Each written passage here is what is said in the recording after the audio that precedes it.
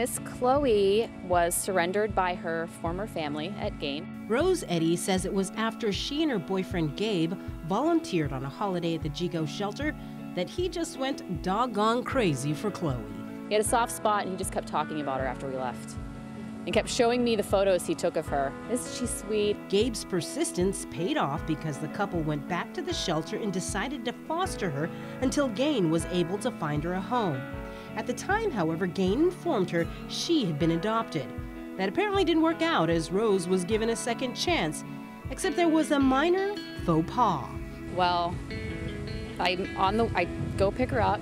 I'm taking her straight to the vet to, get her vetted and everything she needs.